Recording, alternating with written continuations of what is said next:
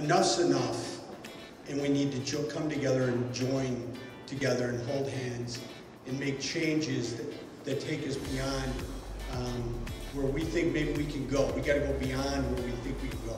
You know, our goal is to be able to change the direction of some of our children.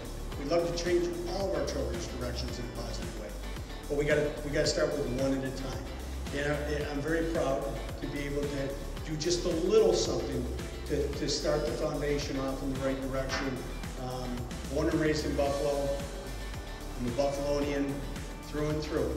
And we work hard, we play hard, and at times like this, we have to come together like no other.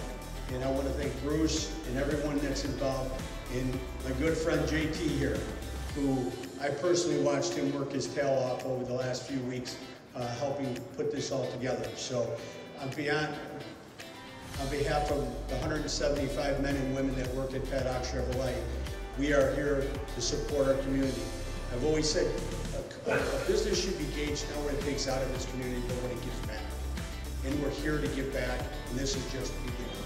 So thank you, and we're very proud to be a part of this.